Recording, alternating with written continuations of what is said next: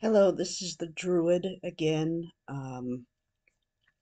and I'm pre-recording my video for June, so I'm going to be speaking on somewhat of a pride topic.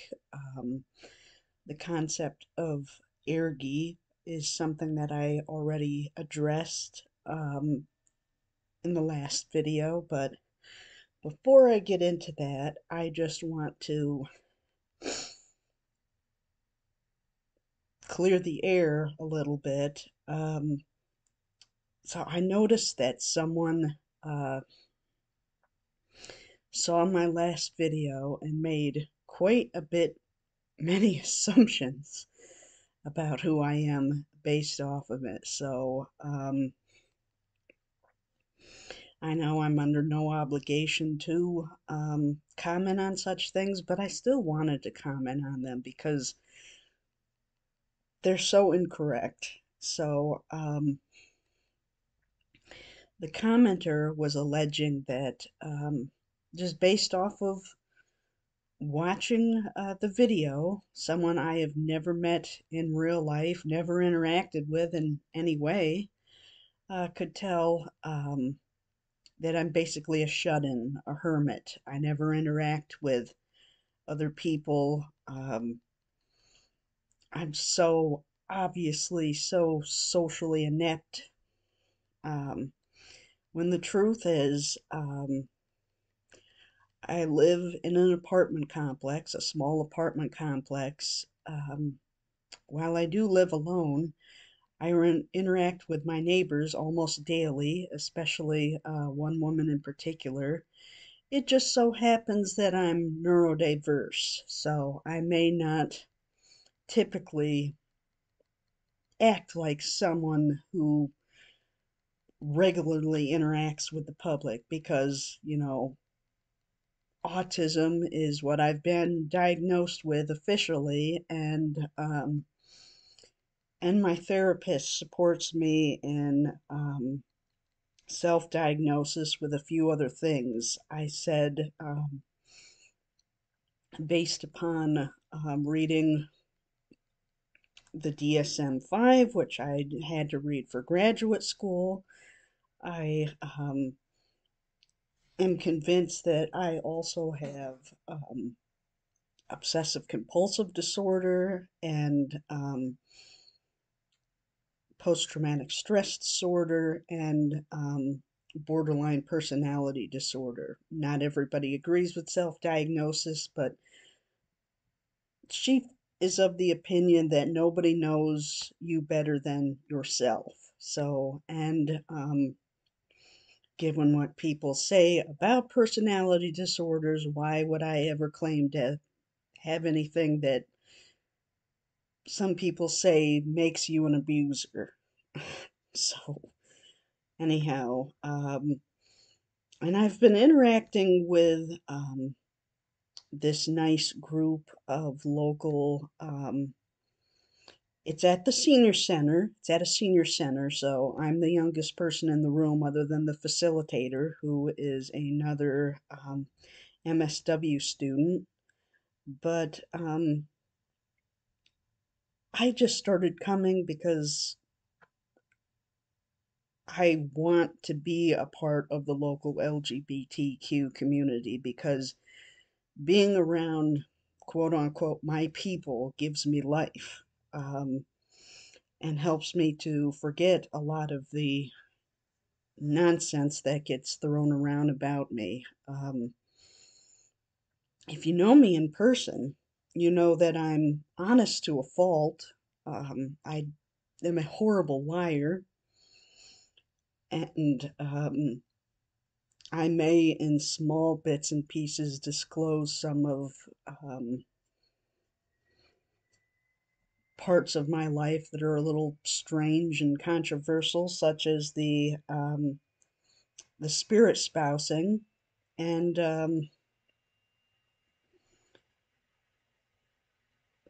but or the fan fiction that everybody's so convinced makes me some kind of monster. But I'm of the opinion that you can explore the dark sides of humanity and dark events, dark people. You can be interested in them, you can be drawn to them, but that doesn't make you a dark person or a dangerous person or someone prone to deviancy or I don't know exactly crime. Um, it's an open secret. I have acknowledged that I have paraphilias, but that does not make me a dangerous person. Um, it just makes me someone who is up in my head a lot, trying to tell myself that you don't have to be quote unquote normal to be accepted by average society, and having the obsessive compulsive disorder puts, and in addition to the paraphilias, I mean, it just kind of creates like this mess in my brain that I walk around with all the time, but very rarely do I speak out about it other than safe spaces I found on the internet that other people think should not exist. Um, and in regards to the spirit spousing, which is something that I will address in much more depth in a future video, but because of, I don't know if it's mental health or something draws me back to the dark over and over again, but I can find beauty in the darkness. I can find humanity in the darkness, and that is another thing that people don't exactly agree with. They think um, all of the darkness of humanity should be shut away and never acknowledged, and I am of the opinion that we should draw it out and try to understand it. Uh, but again, I'm going to go a lot more in depth with that in a later video. So for Pride Month, I changed into my Ask Me About My Pronouns shirt. June is a pivotal month not only in the queer community but in the pagan calendar, because I am gearing up for whatever you want to call it, Midsummer, Litha, the solstice. I'm already making plans. My rituals on the holidays, the solstices, the equinoxes, and the other observance are pretty much just usually involving I make a offering bag, a brown paper bag, wind it up with some pretty ribbon. Inside the bag are some herbs, some sigils for a specific purpose that the burning activates, and then I read aloud. I have this very nice book that is called the Druid Songbook that I've been using for several years now, I would say, because I found Druidry in 2021 after so many years. I officially started my exploration of the occult of witchcraft in 2016, but I considered myself a demonolator and a ceremonial occultist until finding Druidry, and now I'm much more of a pagan, and really want to emphasize that this channel isn't for fame or anything like that. I never prepare scripts, which is why the people think that, I'm disjointed. You can tell how mentally ill he is because he speaks in all of these weird circles, disjointed circles. I just riff. I don't like to prepare speeches. Never have. I just like to speak from the heart, and if that makes me sound all over the place, then oh well, that's how my brain is anyhow. Um but on the pagan calendar, the solstice is very important because it's the point in the year that we have been striving towards. Everything leads up to the longest day of the year and all of the possibilities therein. This year, for the strawberry moon, which is the full moon of June, I am doing a ritual blessing for the community garden that I am a part of. Um, that will be a Norse rite, a heathen rite, but for the solstice, I will be doing a druid rite. There's a lot of similarities, but I found that I enjoy practicing both. It's allowing me to strike a balance between druidry feels more like, I don't want to call it secular because it's not secular, it's very sacred. It's very animist, pantheist, my views. But I'm finding it's fulfilling more of like the interacting with others sort of role, whereas my personal craft is now being fulfilled by the seidr. So the seidr large has been largely learning the runes. I am learning the runes both in a divination sense and in a casting sense. I don't think that's the right terminology, but in a sense where I'm invoking the runes. There we go.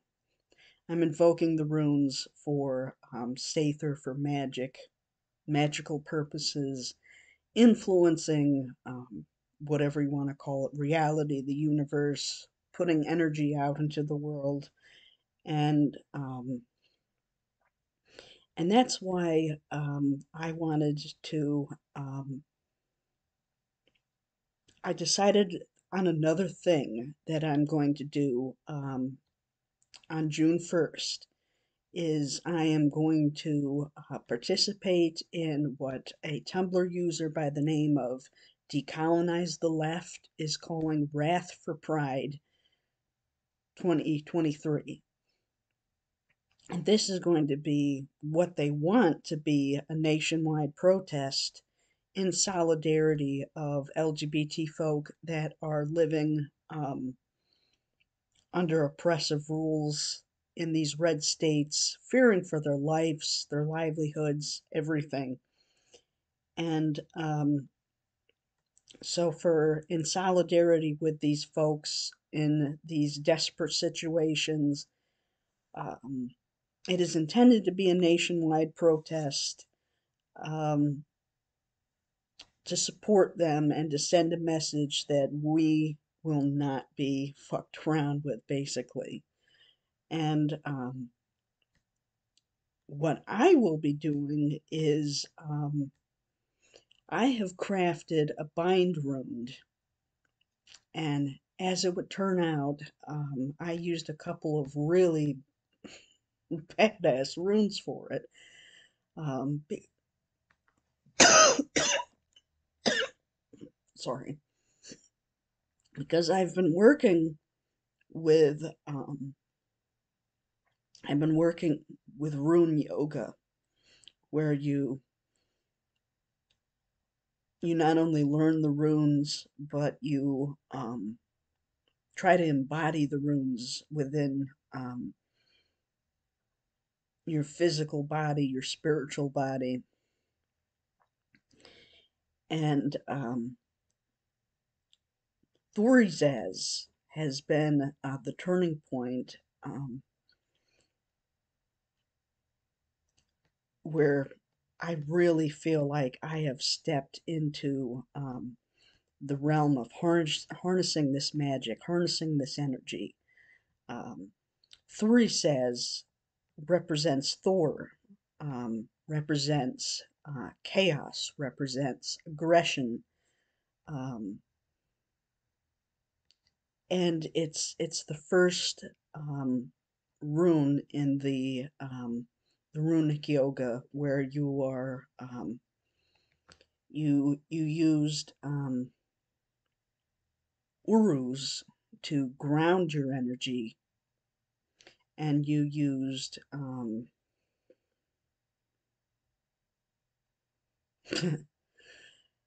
I'm still learning their names. You used Fehu um, to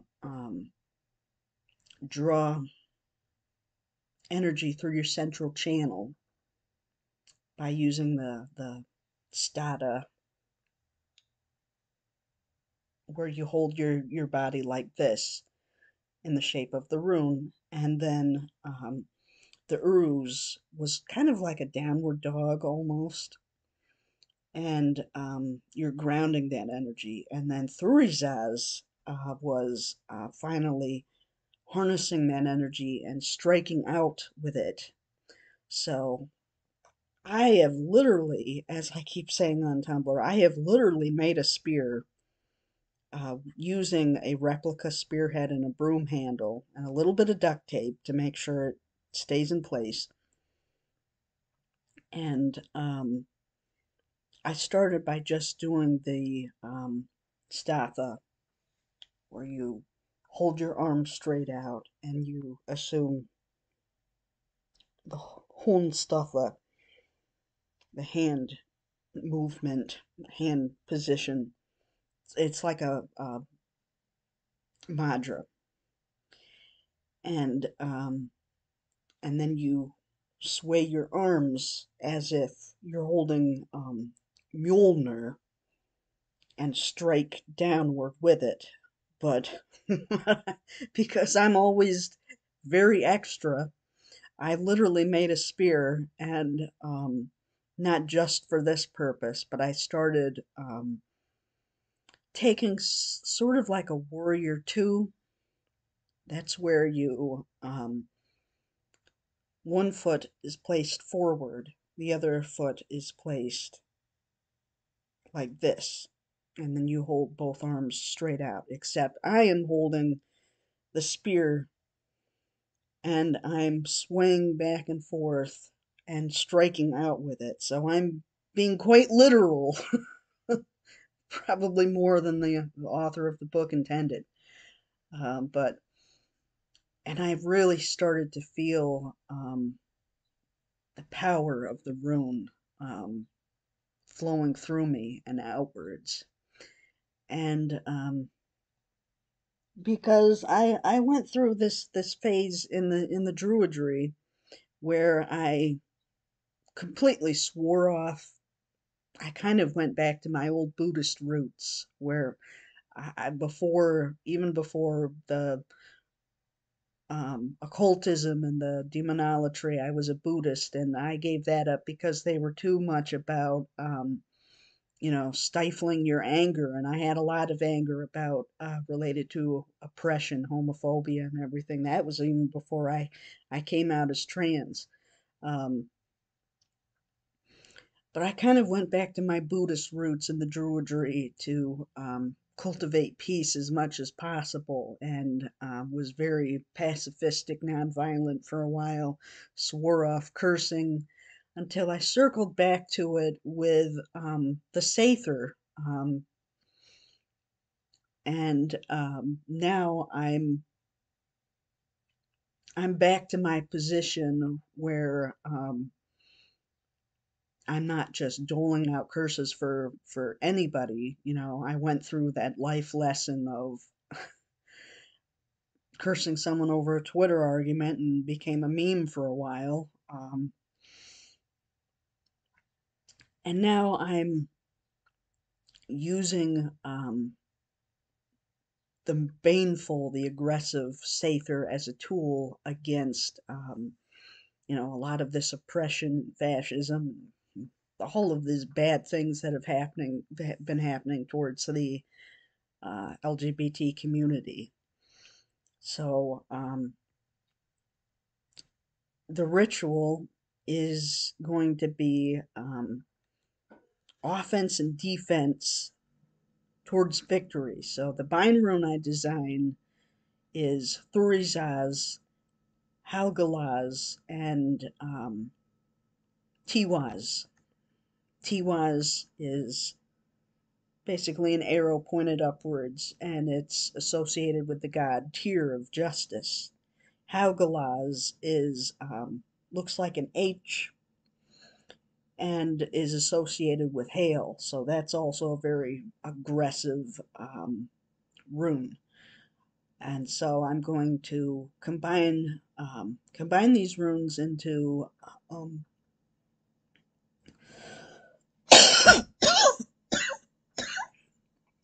I'm sorry, combine these runes into emotion, the yoga, and strike out in both an offensive and a defensive posture against the homophobia and the bigotry. And this ritual will be live streamed from my Facebook page, Southern Tier Transgender Advocacy, or Trans Binghamton, on June 1st. I believe I've set it for 7 p.m. And because, as I was saying to that group that I mentioned at the senior center, we need all hands on deck. You all have been through this level of societal homophobia before, and you knew back then you had to fight back. I'm fighting back with every tool in the toolbox, which includes old Viking magic, as it were. I even read a Galder, um, a spoken spell of protection over everyone, and they appreciated that. So those are my June plans, and since so many things are happening in June, maybe I'll even record a second video for the month. But I have the two rituals planned: the 1st, the 4th, and then we'll be appearing at Binghamton's Pride Palooza on Saturday, June the 10th, to hand out some trinkets for the nonprofit organization that I just mentioned. So, my nonprofit organization, I have to. So, I have definitely talked long enough, as you can probably hear from my voice. And so that's June for the time being. July, I will come back around and speak about again how I mentioned in the opening, spirit companionship, and I will also speak about my plans for Voluspa, for having a visionary work. And I'll be going back to working with plant spirits, so I'll touch upon that. So that is it for now with the Trans Masked Druid.